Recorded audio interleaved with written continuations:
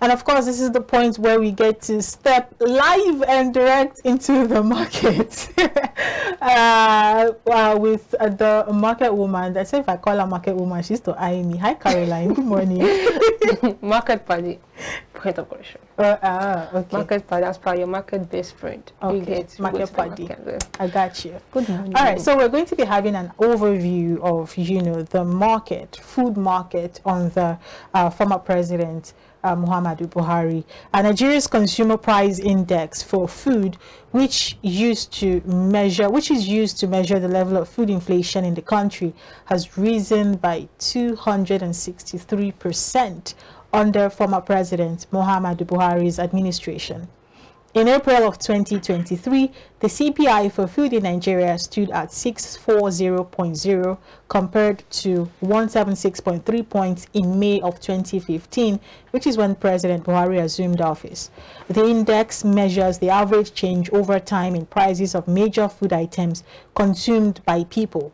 It measures changes in prices using major food items captured in a basket of consumer goods and services purchased by households. The rise in the food index has been caused by increases in prices of food products such as bread, cereals, potatoes, eggs, yam and other tubers, fruits, meat, fish, oil and fat. Food inflation rose to 24.61% in April 2023 from 9.78% in May 2015. The rising rate of food inflation is evidenced in the rising prices of food items such as rice, beans, bread, yam, vegetables, fruits, and eggs, which have all gone up by at least 100% between 2015 and this year. The rising prices have worsened food insecurity in the country. Food production in the country is still largely insufficient to satisfy its over 200 million people. Nigeria's widening food deficit was highlighted in the Agriculture Promotion Policy 2016 to 2020, a document of the Federal Ministry of Agriculture which shows there are 20.14 million tons of crop deficit and 60 million poultry beds deficit. Constant rise in the food price under President Muhammadu Buhari's administration and its impact on the consumer price index has diminished the presidency's claim that the country has achieved food sufficiency under his administration. So we're going to be taking a look at the price of food staples before, during President Muhammadu Buhari's administration. The one that used to off me the most, the difference in prices of a particular product that used to bust my brain is eggs. Okay, yeah. How did we go from buying one egg at 30 naira, I think 40 naira at some point? The only time we're buying for 20 naira. So now it is 100 naira. 100 naira is even one egg. My area 150. Jehovah. 150.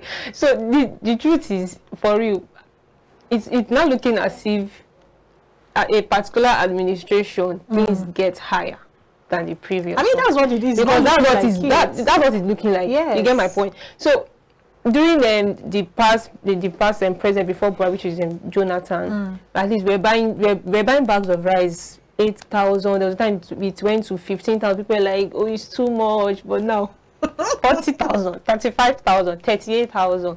Wow. So these prices, they go up during his administration, which during when he was coming in, he made promise for food security. The farmers are going to earn more. They're going to earn more. We buy food at lesser price. What?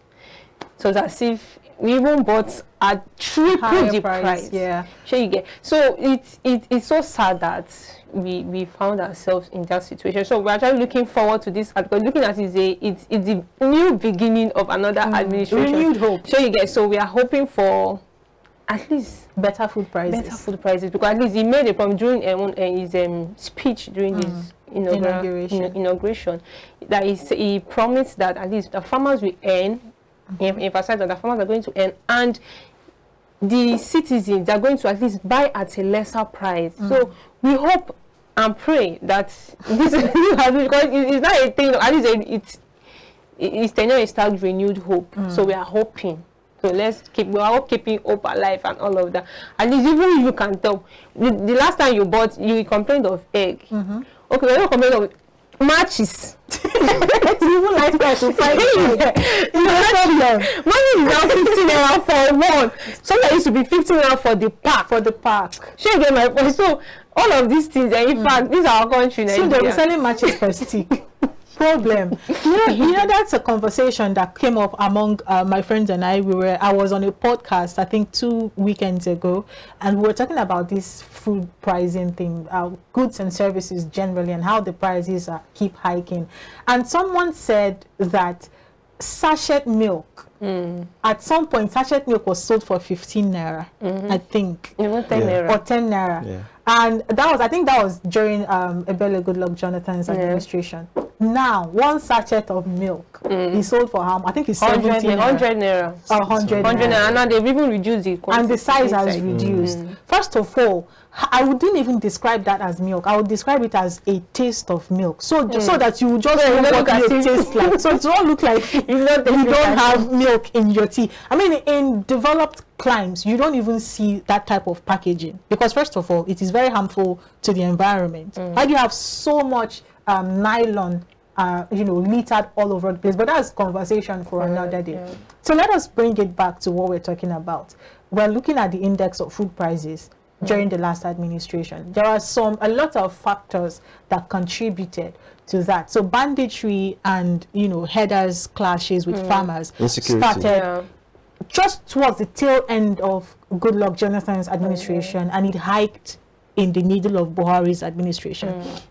So the things that farmers would usually enjoy, the safety, even for those of them that have passion and love for going to farm, they can't even go to farm as usual, as they would usually do.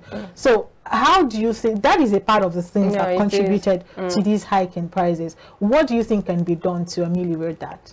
I feel this new administration, what they can just do is just to tighten the security so that farmers can, because I know we have a lot of farmers that want to go to the farm to farm and all of that, but due to their fear of what if I go to the farm today, will I come back home alive and all of that. So they just need to like this tightening the security to make sure that farmers are secured. Let them have this hope that I am going to the farm to work and I'm going to come back alive. I'm not going with the fear of, hey, this one is the fear of let me just go and come back with the hope that okay fine, I'll come out alive and all of that. They just need to tighten the security.